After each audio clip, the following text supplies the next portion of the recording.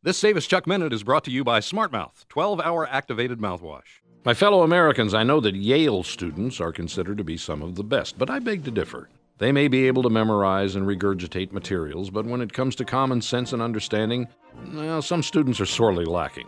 In what seems to be a growing trend, mobs of misguided students have taken to protesting administration officials. In Yale's case, it's about Halloween costumes.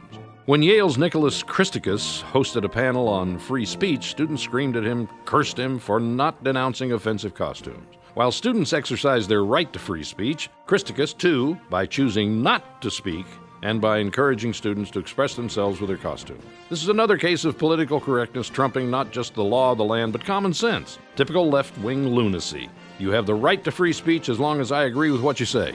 I'm Chuck Woolery. I'm the king. You want to hear more? Get my new podcast, Blunt Force Truth, now at iTunes and Stitcher, or visit bluntforcetruth.com.